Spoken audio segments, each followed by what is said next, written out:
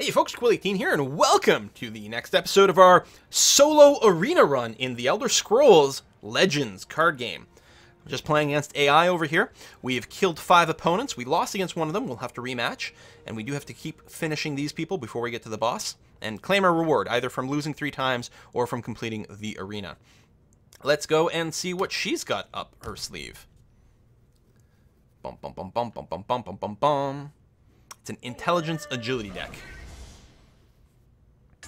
I like how the coins knock together. It's very satisfying. Monarch of Ice. Alright. Your opponent comes to battle with defenses ready. Barracks. When you summon a creature here with 4 or more power, draw a card. Okay, so that's over here. So she starts with something in play. We'll see in a second. I'm going to throw the Prophecy card back. I'm going to throw him back, look for something cheaper. I actually might want to keep the Skirmisher's Elixir in my hand. It's a really, really powerful card. I'm going to go first. I'm going to have to wait a while before I can cast it. But holy crap, does it ever make a difference. I'm going to keep it in play. It's really been hugely influential. So, she starts with a 0/4 guard on the concealed side. But here, when you summon a creature here with 4 or more power, draw a card. Wow. We're not going to start with Arrow to the Knee, so we'll just end that.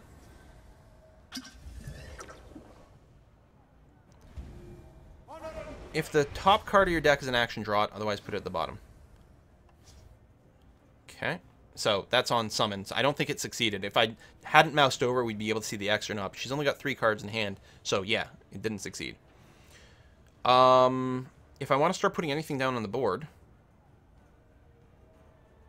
and I kind of do, but I don't want to put it here because of the trade. I'll put it here. He's actually a pretty good way to start pounding through this wall since it doesn't actually have any attacks. And he doesn't have 4 more power, so it's less valuable to put him over there.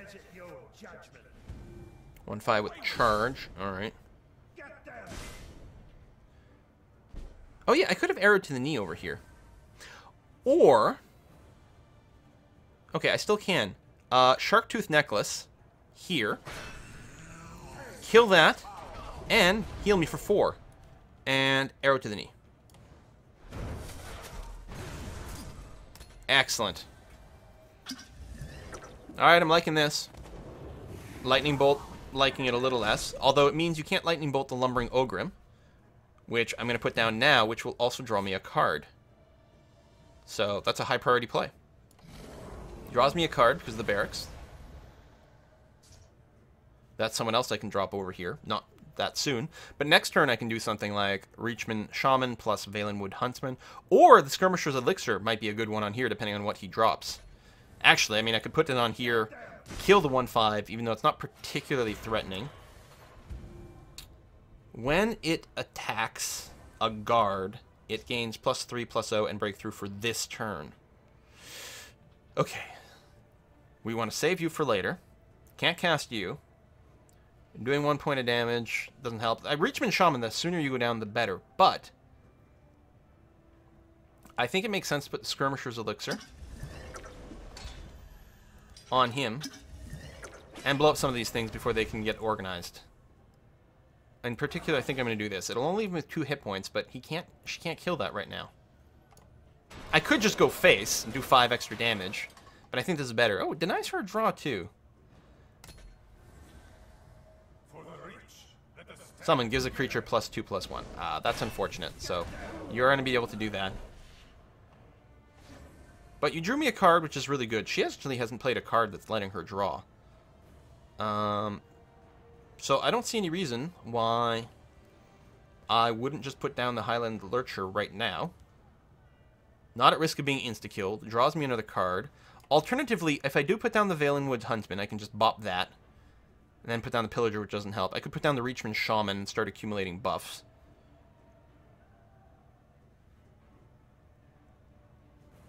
No, I like it. And again, like, he's a really good target for the Elixir. So, let's just do this. It's okay.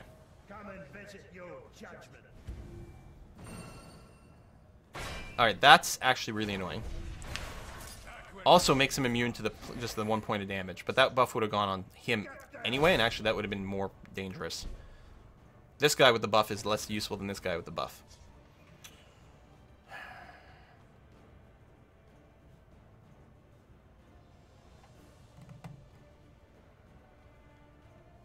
So, I could always use this guy to activate that guy, but I don't think there's much point in that. I could use the Valen Woods Huntsman to make it so that the tracker comes in with charge, so we can kill the 4-2.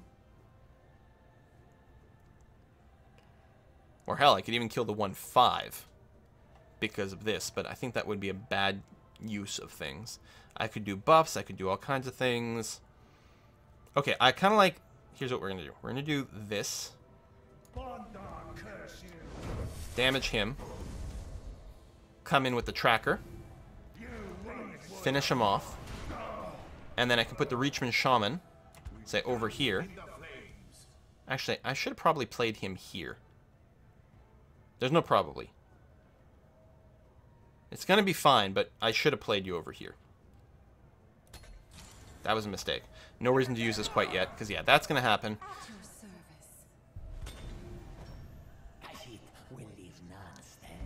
That's when it attacks and destroys a creature, draw a card. Oh, that also drew a card from the barracks. I think we just buffed the shit out of this guy.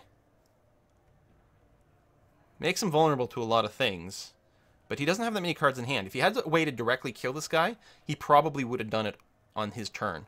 But maybe he would prioritize doing this. I'm going to assume he can't. I could move him, but I think I like the idea of just buffing the shit out of him and using our, what's it called? Breakthrough to just deal humongous beats over here. I could Shadow Shift him afterwards as well. So obviously I have to kill the guard creature, but it's still going to lead to 13 damage hitting her in the face. And yeah, if I'm worried about him dying, why don't I Shadow Shift him?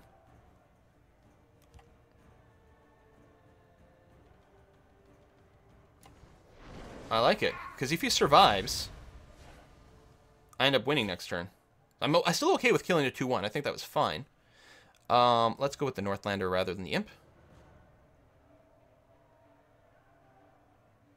Could put him here, take him both creatures, and I'll kill one return. No, I think this is okay. It's actually quite nice. Doesn't actually give him an extra card. But right now, the Monarch of Ice has tons of cards over here. I'm sorry, does it shackle all creatures in the lane?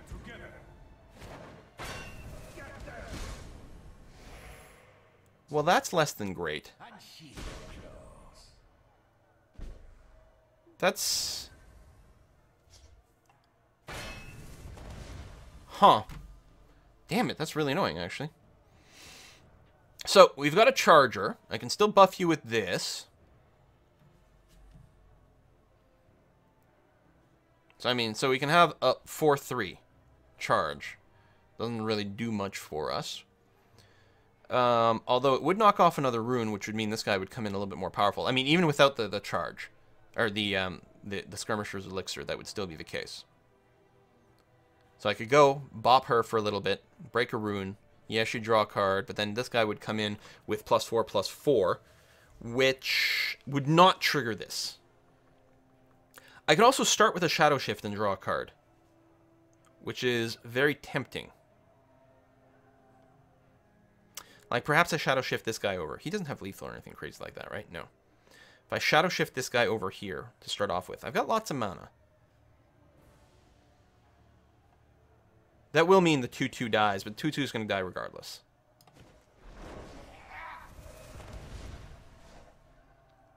Okay, that doesn't really change any of the math.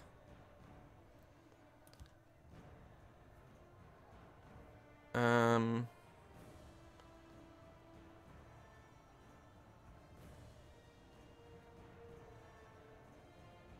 ready for anything. I could give you one of those, which means the only way that you could kill him without losing someone is to attack that way. That would lead to her drawing a card, but isn't a huge problem. But I think I'd rather the breakthrough be on the big fat dude. So let's do that.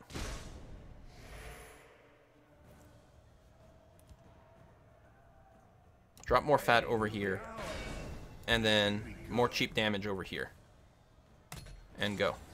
Actually, the Fire Imp might not have been a bad idea. Oh my god, with the shackles! And Shackle the 6-7? Shackle the 6-7.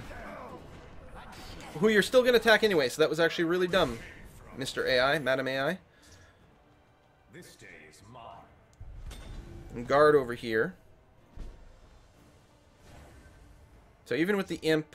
Actually, no, if I had put out the imp, well, as well as the 4-1 here, then we would have lethal with this, but I don't think I could have done it all. I'm not sure.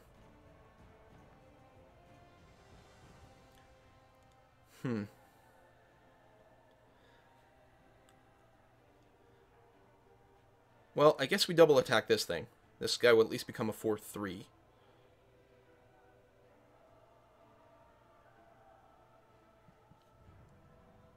And then drop everything. And here I think we just go for face. Because there's a good chance this guy will be shackled again. Again, I could do breakthroughs and things, but I don't think there is any point. I think we just save it for the next round to help ensure lethal. So I'm going to put the Bannerman here, actually. I should have done that sooner now that I think about it, because it will draw me a card. Which I think would have led to lethal. Yeah, if I had put him down first and drawn the card, I think I would have had lethal already.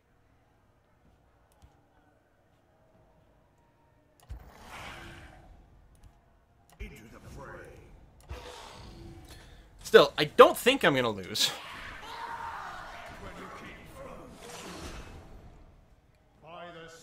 But I don't know what kind of crazy crap you can put out.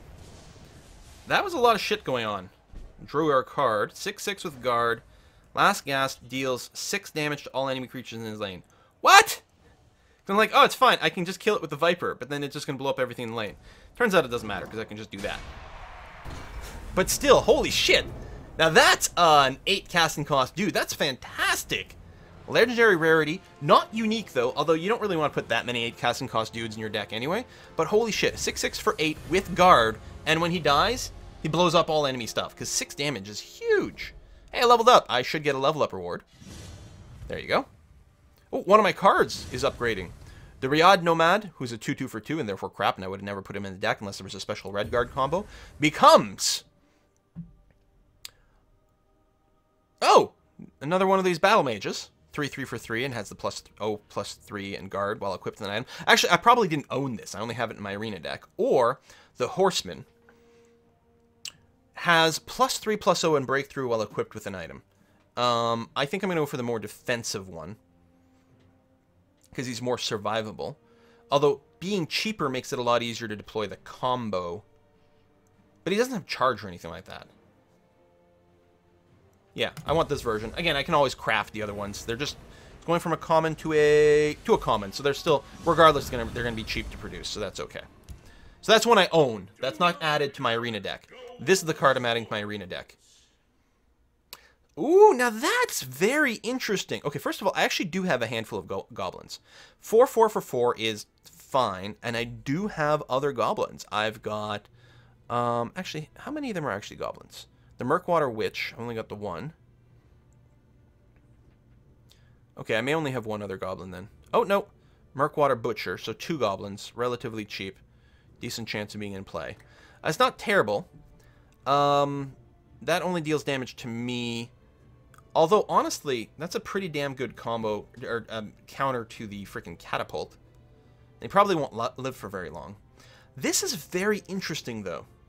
Can attack an additional time each turn, and with Pilfer, every time I hit my opponent, or damage the opponent, which means with a Breakthrough, it actually works out really good as a pair. If I throw Breakthrough on her, she becomes a 4-2, attacks twice, and each time she attacks and hits and damages the opponent, she gets +1/+1. That includes if my Breakthrough splashes through, presumably. I think that's probably a better addition, even though it does require a certain combo on board. We'll see. All right. One. What challenge awaits next? Let's find out. Let's find out. Combatants, begin. Greysteel, the victorious. Let's see what you've got there, Greysteel. You have 35 hit points. This foe is especially hardy. Other than that, nothing special on the board. We're going to send you back right away. You're actually a really good early creature, and you're a fantastic creature because you'll cost 1. I go first, which is the perfect time to start with the Murkwater Butcher in hand. And actually, 1, 2, 3. Good set of plays. Sucks that you are tougher. We're going to put you on the non-stealthy side. And go. 2-2 with a ward, so that's a bubble, which is not entirely pleasant. If I had a coin right now, I would use this to pop the bubble, but I don't. I put you on the other side, and I think we just go for face. Since trading would be kind of sucky. Although, if you've got buffs that you're going to throw on this thing, it'll be sucky, but alright, there you go. Pilfer draws a card. We do need to shut that down.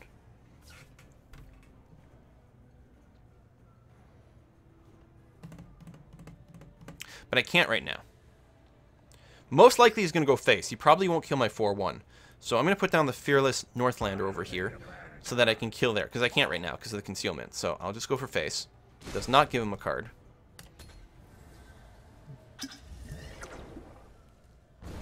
Destroy an enemy creature or support card. Alright, that's a bit annoying. I think I have to trade my 4-1 in here, though. I'm actually... Okay. I wonder how many more of those he's got. It is epic quality. Because this would also destroy my Elixir of Breakthrough. Which means when I do play the Elixir, I'm going to use it a lot more aggressively this time than before. This would have guard over here. I think that's what we want to do. To stop the Pilfer, I may as well put down the Mud Crab over here, because again, it'll be protected. Although I could have traded over here, but I think we're just going to do that. Does give him a card draw, which is always unpleasant. The Mud Crab can kill that, which would be helpful. Alright, shackling that makes not much sense, but okay. Ooh. You're probably going to guard yourself. Indeed. That's unfortunate, because I was going to put the Sharktooth Necklace on my Greystone Ravager. Go for face. Now I'm...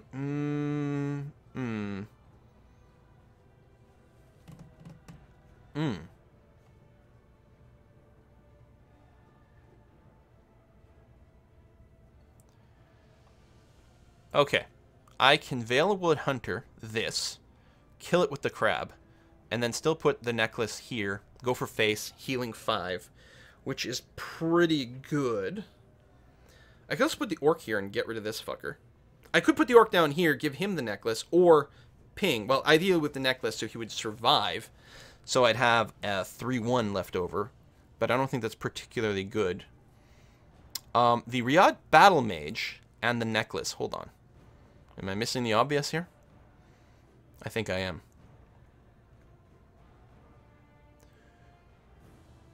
Trade. Riyadh Battle Mage with the necklace over here. Yeah.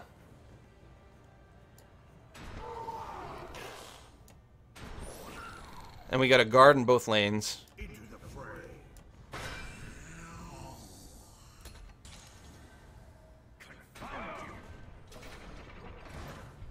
That's okay. I'm still gonna heal. Note, I didn't heal for when he attacked me on my turn. Skirmisher's Elixir.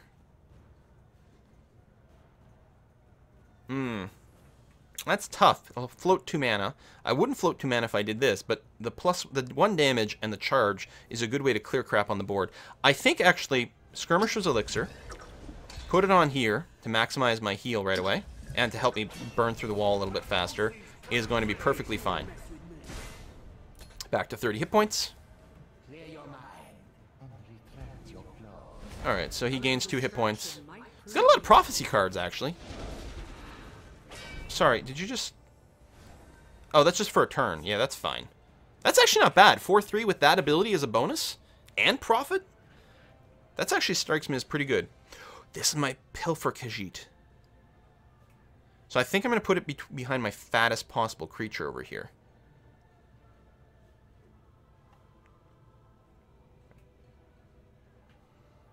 Yeah. So, we're going to do this. Luckily, we'll also break through. Drop you here. clear this out. Keep really good control over here. Because this can buff, like... So it's going to do 5 damage next turn. More, actually, because I'm going to use the elixir. Actually, so I'm in that situation where I'm worried about... Well, you know what? If he's going to use that card, he'll probably use it to blow up a creature. So it's probably safe. I could put the breakthrough on here, but it seems kind of silly. Because I really want the breakthrough on there. He might disenchant it, but I think he's more likely to use those spells to kill some of my stuff. That's okay. Oh, that's neat. After loses ward, double his power. Okay, who cares? Alright. I could use the fireball to pop the ward and do a bunch of stuff that doesn't matter. Oh, I can pop the ward with the huntsman and put him over here where he'll also be stealthed, which will actually set us up for a good fireball next time to clear this or do different things. Because what I'm thinking is, I bop you, drop the elixir here, hit you for 8. Well, actually 9. Hunter to pop that, and then just trade here with the orc. Save the fireball.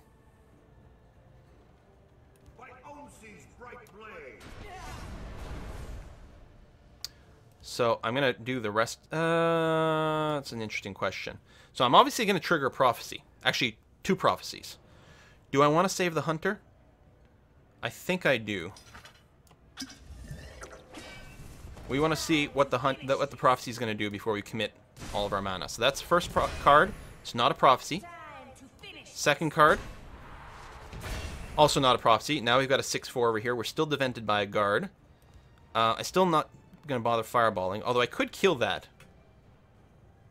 Actually, hold on. Why don't I do 2? Oh yeah, because it's not actually going to finish this off. That's true. Not true. So I can do this.